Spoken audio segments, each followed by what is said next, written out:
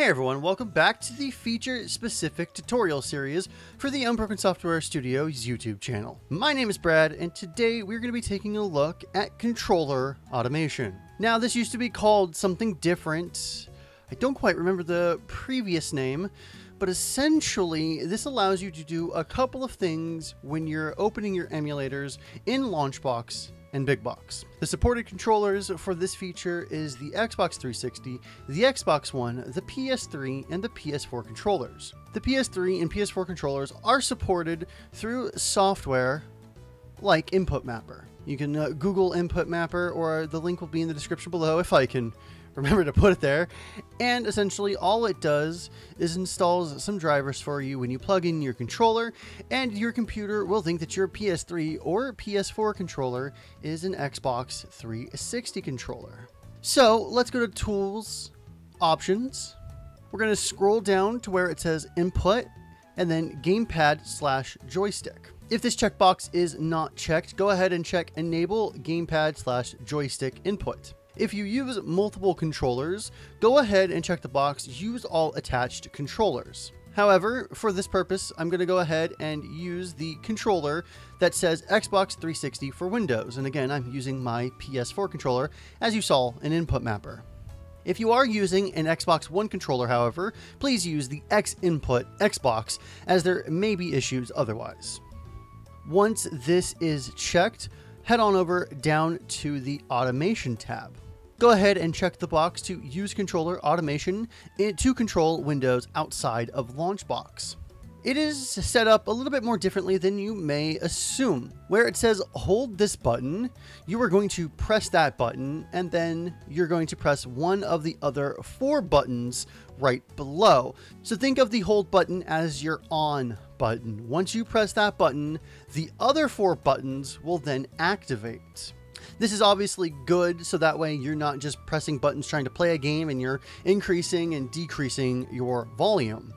If you have a joystick with enough buttons on it, you could potentially assign these buttons to very specific and separate buttons away from the buttons that you use to play your games with. However, I'm going to be using the PS4 controller, so I wouldn't be able to know. If you check the box to use all attached devices, keep in mind that the button assignments to each button ranges from 1 through however many buttons are on your controller. Since I'm using the Xbox 360 button assignments, more or less, any of the 4 controllers I previously mentioned should have the same button assignments. However, if you use another controller like any of the Logitech third-party controllers, the button assignments may be different, so you may need to reassign these depending on your controller and or joystick, fight stick, or arcade control system. So I'm going to click where it said button 10 with my left mouse button, and that's going to ask me to press the button on my controller. I'm going to use my right stick on my PS4 controller, and if you've played PS2, PS3, or PS4, this is commonly referred to as the R3 button. If you've played Xbox, Xbox 360, or Xbox One, this usually is referred to as the RS with the little joystick icon right below it. So I'm going to go ahead and press my right stick in, and then I'm going to press my modifier buttons. To close the active window, I'm going to use my L3 button, or my left stick click in. To show LaunchBox, I'm going to use L1. Increase volume, I'm going to use triangle or Y, and then to decrease volume, I'm going to use X or A. There we go. Now it's set in LaunchBox. So let's go ahead, press OK, let LaunchBox refresh itself, and we'll go ahead and test it on PPSSPP. It's also worth noting that some systems may have some quirks depending on the buttons you set it to. So for example, if I just press the right stick button, you can see that PPSSPP starts to speed up. It may be different in other emulators, but in this emulator, that button speeds things up. So if you are going to use the right stick button, keep that in mind. Other emulators use other buttons for different things that you may not have realized. So some emulators may need a little bit of extra finagling. So your setup may vary a little bit differently from mine. So I'm going to press RS and then LS. And there we go. It closed. Since PPSSPP has it own UI. You may have seen very quickly that the UI tried to show up. I may have had to click that twice or once and it would close. Again, some emulators do things a little bit differently. Some may have dialogues that pop up that require you to press OK. So in that case, you would just probably need to press right stick and then left stick once again to make that close.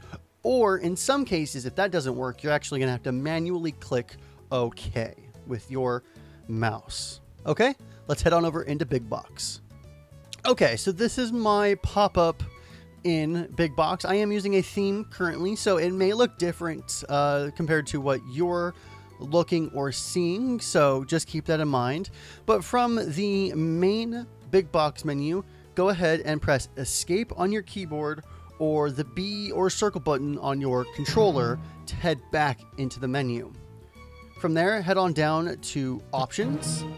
From there, head on down to Controller. Now, if you are already using your controller, you're good to already go ahead and set this up.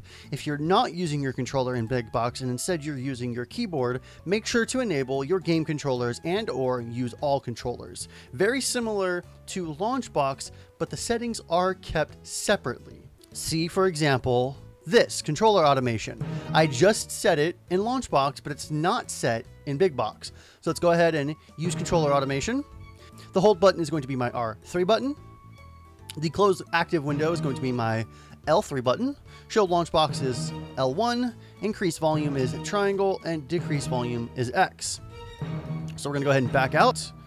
And we'll go ahead and select a different platform. So we'll choose the Nintendo DS. Unintentionally, I guess, choosing the two handhelds.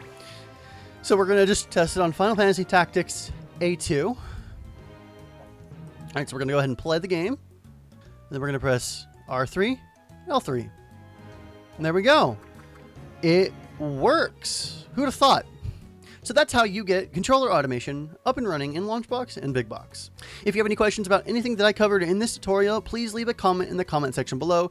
Jason and I would be more than happy to answer any questions that you may have on anything in this tutorial. If you liked the tutorial and it helped you out a lot, please give us a thumbs up and subscribe for more videos and tutorials in the future.